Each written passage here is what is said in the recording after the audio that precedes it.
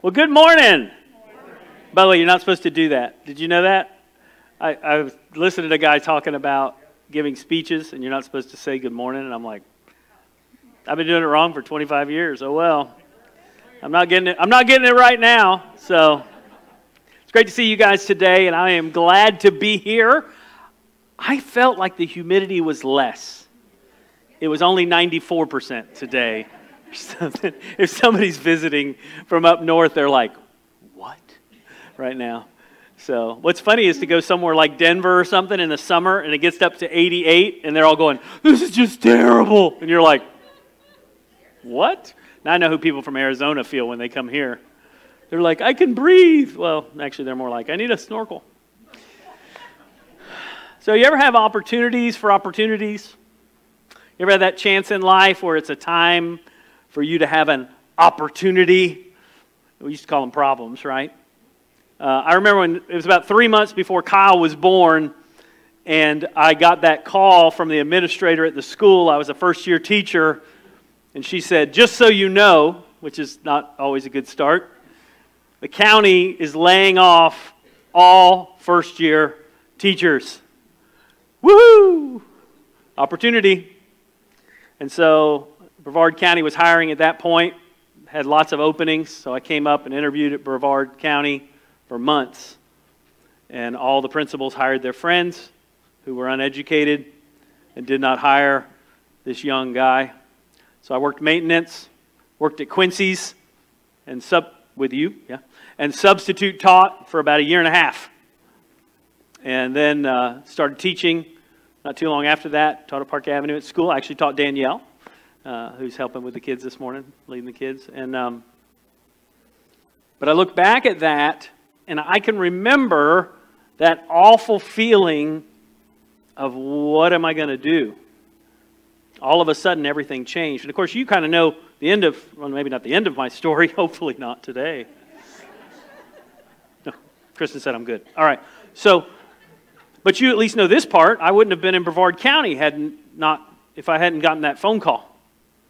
And so today we're going to look at Daniel and Shadrach, Meshach, and Abednego, and we're going to talk about their opportunity. And near the end, I'll give you just a little heads up of how God used that. But I think we all have these exile moments. And what I mean by that is these moments where all of a sudden we have to deal with an opportunity. So I was talking to my Sunday school class this morning, and I got a few things that I put in here just to give you some ideas of things that are said to you when you know that's happening. I don't love you anymore. It's an exile moment. It's terminal. It's an exile moment. I want a divorce. It's an exile moment. I think you need to claim bankruptcy. An exile moment. We're downsizing, which is a nice way of saying fired, but there you go. I don't know if you've had this phone call. This is Officer Smith. Or there's been an accident. Had your boss call you in and say, we're going a different direction? You mean I'm not going with that direction? Right? We're not renewing your contract, somebody told me this morning. You know, sometimes it's that one sentence that just rocks our world. We have something happen, all of a sudden everything changes, and just like Daniel and Shadrach, Meshach, and Abednego, everything suddenly changes. Imagine what their life was like. They were in the palace in Jerusalem. They were part of the nobility. We know that from what it says in the first few verses of this book. And all of a sudden, they're dragged across the desert, about 1,400 miles of walking. If you walked, I believe, from Miami to Chicago, it's not that far. You could walk into Canada or into Mexico before you would walk as far as they walked. In chains through the desert. Taken away from home. Who knows if their guards were killed in front of them or their families were murdered in front of them. And all of a sudden, everything they've always known is taken away from them. And even more when they get there, Nebuchadnezzar decides, not only am I going to do this, I'm going to change their names, I'm going to change their language, I'm going to change what they know and who they're around and what they eat and everything else. And he's made all these decisions for them. Nowadays we call that grooming. But back then it was just a way to keep control of a territory. You took their children and then you put them in your castle, and the parents knew they had to behave and keep their kids alive. So we don't often think of that part of the story when we talk about Daniel. We think of Daniel in the lion's den and Shadrach, Meshach, and Abednego in the fire. And we think of this story where we look at what they eat. But you have to realize what they have been through already. They already have PTSD. We would definitely call it PTSD today, because what they have, I can't even imagine. Most of us wouldn't want to walk 1 mile with someone we don't like, much less 1,400 miles, being yelled at by people who don't even speak the same language we do and being told, keep going in the heat. So today we're going to look at this idea and look at choices when our faith is tested in exile. Those moments where things change, where we have to deal with something we've never dealt with. And how do you respond? How do I respond when everything in our lives changes? How do you deal with tough circumstances? How do you deal with tough news? How do you deal with the next step? How do you deal with somebody telling you something that you don't like, and what do you do with that? And so today we're going to give you 3 options, and I hope you'll choose the good one. This happens about 600 years before Christ. This was all prophesied about back in the Old Testament. And we're going to pick up with number 1. We can choose to be discouraged or be determined. Now, discouragement can come over you suddenly. And I don't know if you've done this, but I have woke up for no reason discouraged. I think sometimes we're just tired. Sometimes we've dealt with heaviness the day before or the week before. Sometimes we're just human. Maybe we have sleep apnea and don't know it. So we stop breathing 42 times in the middle of the night just for fun. By the way, my dad did that when I was a kid. We didn't know it was sleep apnea. We just thought he died for a moment every once in a while. We knew better than to wake my dad up at night, because if you woke him up at night, you probably would end up on the floor. So we always went to mom's side of the bed. Daniel 1, we're going to pick up in verse 3. By the way, if you ever struggle with names in the Bible, just say them very confidently, and people will think they've been pronouncing it wrong their whole life.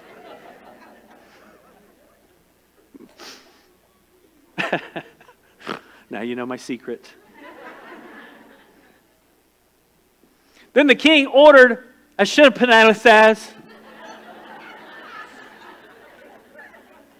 Don't do that. Chief of his court officials, to bring the king's service some of the Israelites, listen, from the royal family and from the nobility. So they were raised, they had Nintendo. Xbox, I know. We used to have Nintendo. Atari. Coleco. That's way back. You know you're old if you actually had a steering wheel that was on a triangle. And Pong. Yeah, Pong with actual, yeah. I had both of those things. Young men without any physical defect, handsome, showing aptitude for every kind of learning. I love this. Well-informed, so they've already been educated.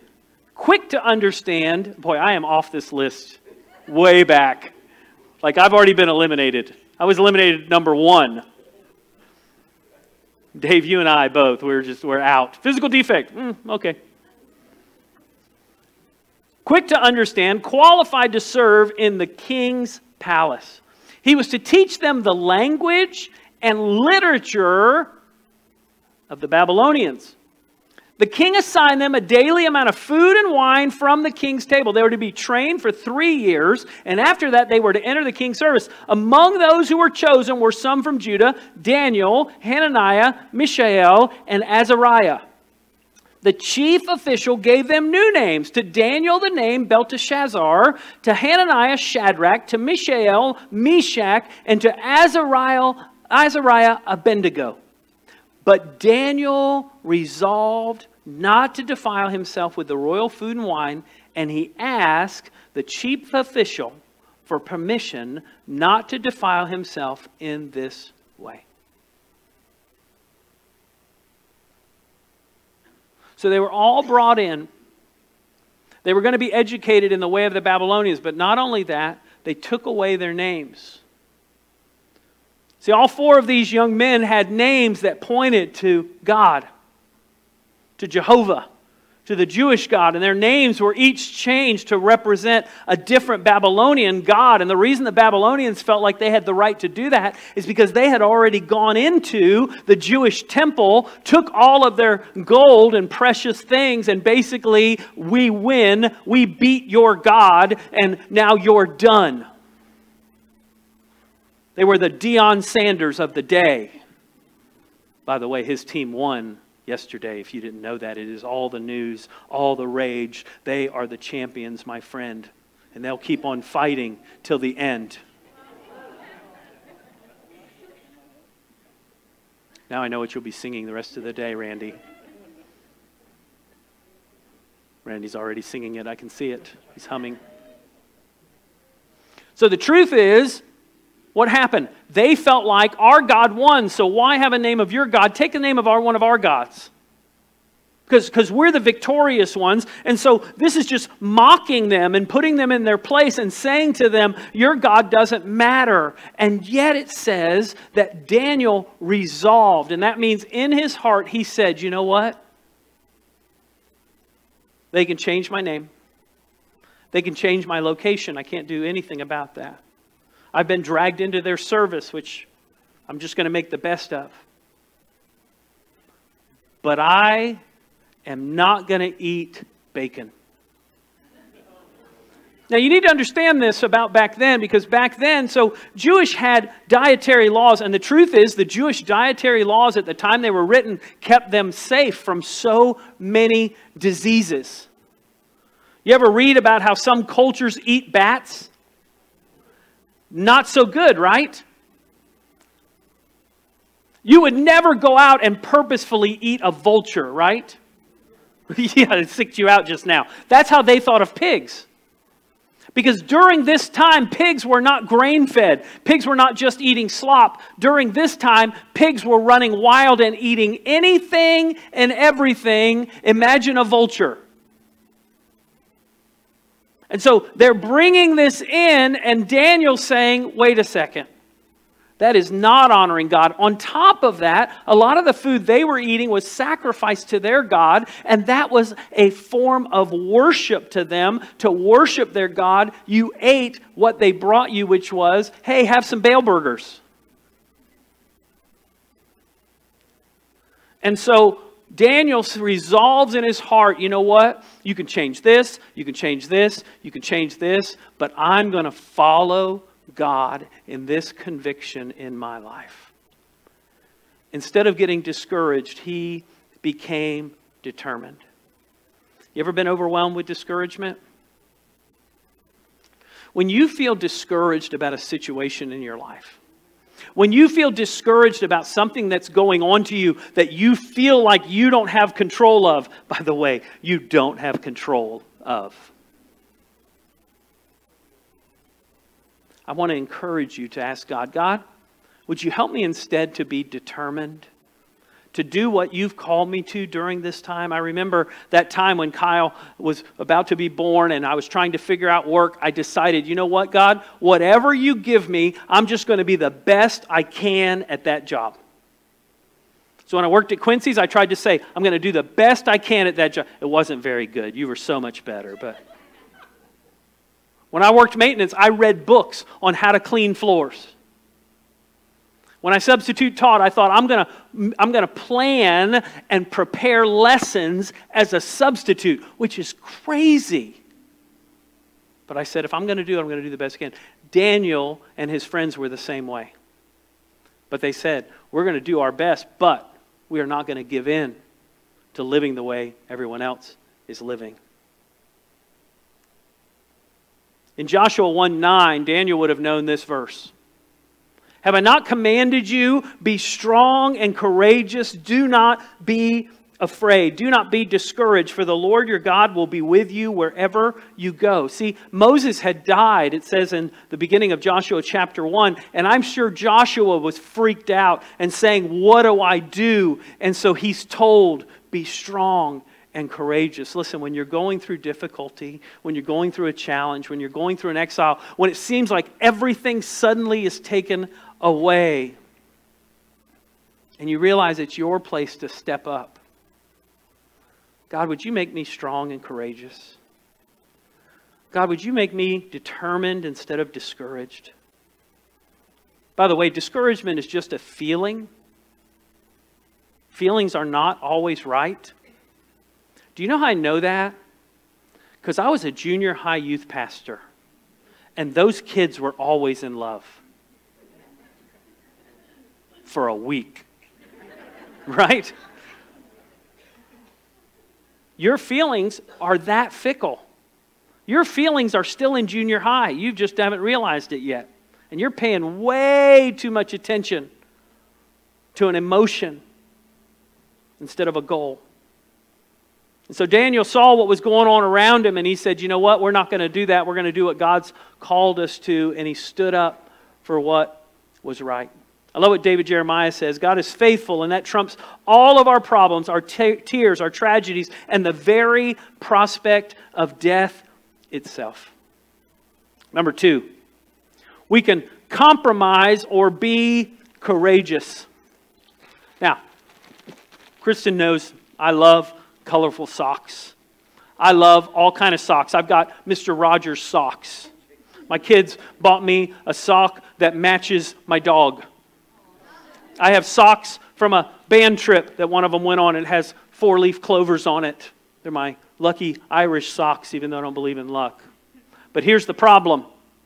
I refuse to match socks. So when amen, thank you. I love that I got an amen for that. That was awesome. Now, my preference would be to have 400 of the exact same socks, so I don't have to worry about it.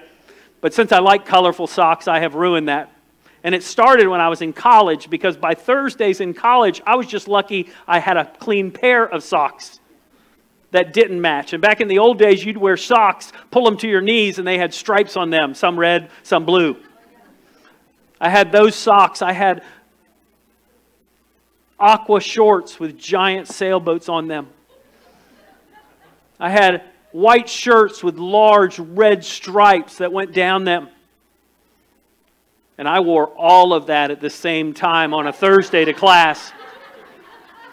And I walked into class half awake, a 7:30 class on a Thursday morning. And one of the other students looked over at me and said, "Dude, you don't match at all." And I said, "Did you not hear?" Like, what? It's no match Thursday, dude. If you look at the yearbook, the year I graduated from college, you will find a picture of a bunch of guys all dressed, ties, shorts, 2 different socks, all matched, and underneath it says, "No match Thursday." I'm so proud of my legacy. But here's the truth about life. The world wants to just hand you whatever and is hoping you'll just take whatever you're handed.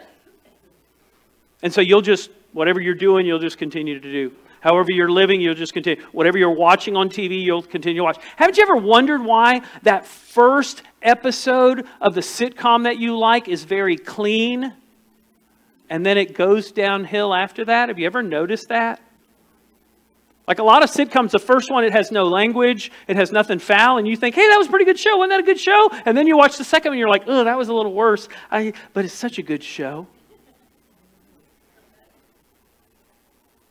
And by the 5th one, you're like, don't tell anybody we watched that show. Because what happened? They just started handing you socks. By the way, I am wearing 2 different socks today, if you can't tell. But I didn't wear my bacon socks. Last night was double bacon. These are my pineapple socks. I did put those together. Actually, I think Kristen put those together because I probably didn't. So the truth is, in life, you've got to not just take what the world hands to you. You can't just watch whatever they throw at you. You can't just pay attention to what they tell you to pay attention to. You can't, you can't let the news tell you what you're mad about or afraid about every week. Please. Yeah.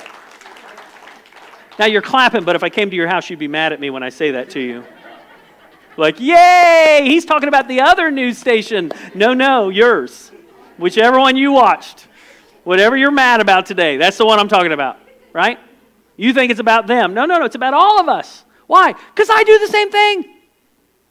I flip back and forth just so I can be mad at 2 totally different things. Man, that guy's got Alzheimer's. Click. Man, that guy's got Alzheimer's too. Does every politician have Alzheimer's? What? I hate all of them now. I don't know, right?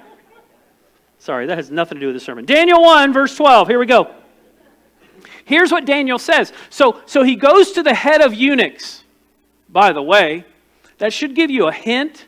Since they're under the authority of the head of eunuchs, you make your own story there. Daniel never had kids, never married. Okay? Your life looking a lot better right now? Okay? Please test your servants for 10 days. Give us nothing but vegetables to eat and water to drink. You talk about a sacrifice. Then compare our appearance with that of the young men who eat the royal food. By the way, Daniel was about 15. And treat your servants in accordance with what you see. So he agreed and tested them for 10 days. Listen to this. At the end of the 10 days, they looked healthier and better nourished than any of the young men who ate the royal food. Time out. So they're comparing Daniel and his friends who ate vegetables and water to 15-year-olds who were given a buffet of as much as they wanted to eat and unlimited wine. Spring break, Daytona. Daniel and his friends. Do you see how much they stood out? Imagine at 15. Do you remember 15? Did you make some dumb decisions at 15? Did you suddenly remember those dumb decisions? There's forgiveness in Jesus. Okay. But imagine if, not only that, you were taking everything away and you were even thinking, God has abandoned me. God doesn't love me. Why should I serve him? Haven't you ever thought that when things get rough? Well, they did. And so he compares them, and then it continues.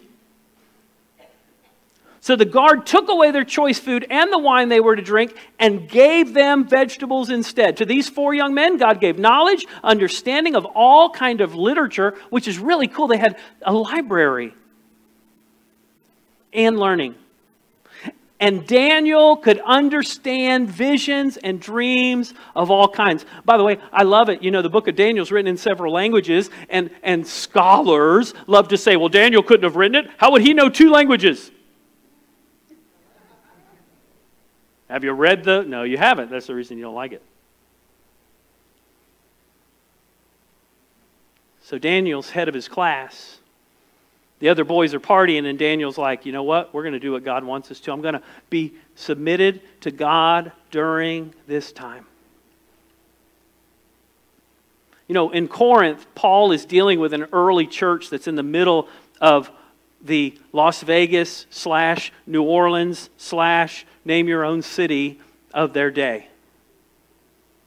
Corinth became known not for Corinthian leather, but for all debauchery. And so Paul talks to the early church, and here's what he says to them in 1 Corinthians 16:13. Be on your guard, which literally means stay awake. And I want to encourage you, church, stay awake to what you watch. Stay awake to what you listen to. Stay awake to what you're reading. Because if you don't pay attention to that, you'll just end up eating the same food as everyone else. Some of us may need a little fast from some of what we've been reading and watching. Stand firm in the faith. be courageous, which literally means just be brave. And then it says finally, be strong. And I looked up that word be strong in the Greek, and it's such a great word. It means be strong.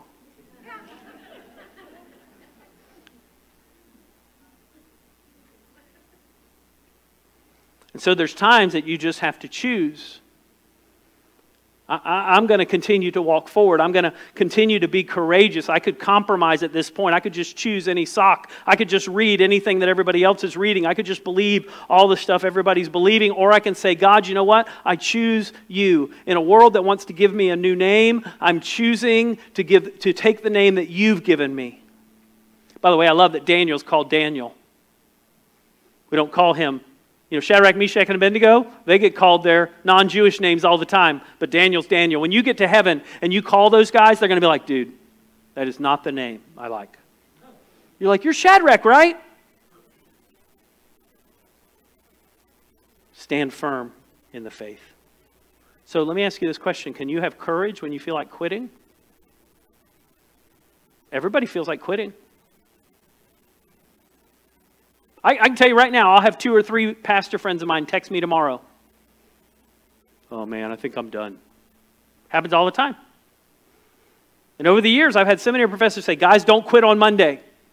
So a friend of mine quit Sunday afternoon. I'm like, well, that wasn't...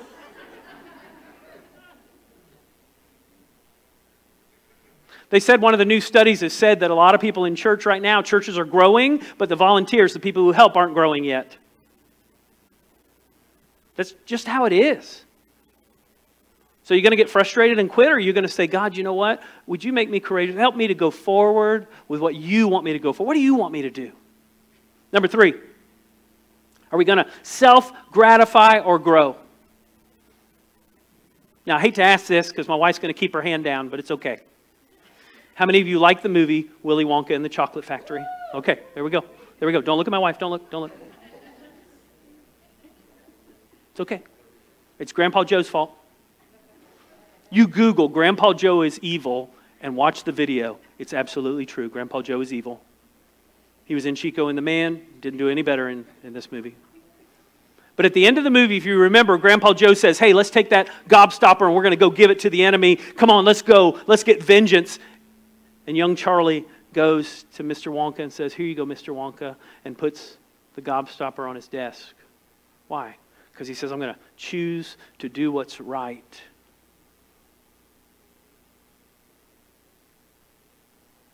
And Mr. Wonka looks at him and goes, you did it! And I think sometimes God in heaven is looking at us when we go through one of those trials, one of those struggles, and we think it's about the big picture. We think it's about this over here or that over there, and God's saying, just be faithful. And when we're faithful, I think God looks over at the angels and goes, they did it! And Gabriel's like, I'm as surprised as you. I've watched Eric a long time. Verse 18 to 20 says this, at the end of the time set by the king to bring them into his service, the chief officials presented them to Nebuchadnezzar. By the way, Nebuchadnezzar, most powerful king on earth at this time. Dude could look at you and go, I don't like him, kill him. The king talked with them, found none equal to Daniel, Hananiah, Mishael, and Azariah. So they entered the king's service. In every matter of wisdom and understanding about which the king questioned them, he found them 10 times better than all the magicians and enchanters in his whole kingdom. 2 Peter 3:18 says, grow in the grace and knowledge of our Lord and Savior Jesus Christ. To him be glory both now and forever. Amen. And what you don't understand, you look at this and you say, why? God allowed all this to happen, and these guys are just trying to break Daniel and his friends. But what they didn't know is God had a bigger purpose. So about 600 years after this, see, Daniel during this time then became the head of the magicians, or what we might call wise men. And Daniel became head of the wise men, and in Babylon, about 600 years later, those wise men had heard from Daniel about a star that would appear, that would identify the Messiah. And those guys got on their camels or whatever they had and brought gold and frankincense and myrrh. which scholars tell us is from Babylon, in order to meet a king that they had heard about from some young boys that were taken prisoner as children and were faithful to God. And so I want to ask you today, as you're going through whatever you're going through, can you be faithful to what God has for you? Because maybe it's not even for you that God is doing something right now in your life. Maybe that difficulty that you're walking through and it's so painful and you don't understand and you don't know why God would let that thing happen, that hurt happen, that situation happen, and yet God says, just be faithful in the middle of this circumstance and I will work it all out in the end. And He always does. So I don't know if you're in the deepest, darkest valley right now. I don't know if you feel like you're walking across the desert or if you feel like you're being tempted by all kinds of things. Just be faithful and let God work it out. If you're here today and you've never given your life to Jesus Christ, you can do that today. I'd love to talk to you after the service about what it means that we're sinners and broken and messed up and Jesus came and died for us. And when we surrender our lives to Him and say, Jesus, I want to follow you, the great transaction takes place and He gives us His righteousness and takes our sin. So if you want to talk about that and what it means to be a Christian after service, I'd love to talk to you. If you're here today and you're walking through something deep, then pray, God, would you give me courage? Would you give me strength? Would you give me your power? I just want to be strong and courageous today. Lord, would you help me? And that's a prayer He always answers. Would you join me as we close in prayer? We'll have our offering next. Let's pray. Father, thank you for this time together. I thank you for this great story of Daniel and his friends. I thank you that we can look back and see the end of the story, but we know Daniel and his friends could not. They were just being faithful in the moment. So Lord, help us to be faithful in the moment, even though we don't know the end of our story. Lord, help us to be courageous in what is going on in our lives, with the pain, with the struggle, with the difficulty, just to do what's right. Lord, I pray for that one today who's discouraged, that they would know your strength even now. We thank you for these moments together. In Jesus' name, amen.